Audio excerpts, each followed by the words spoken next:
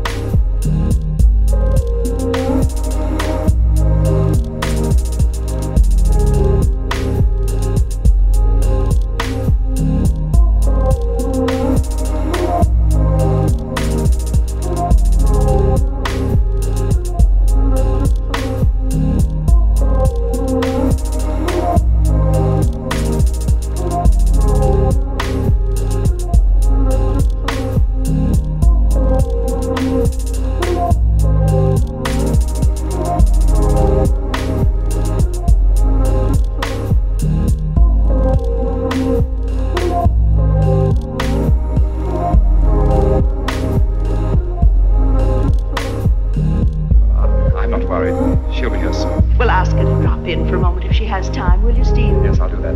I must go in now. I have to get ready myself. Well, I'll see you at the party then. No, he's on the river somewhere. Seems to have found an unusual interest there lately.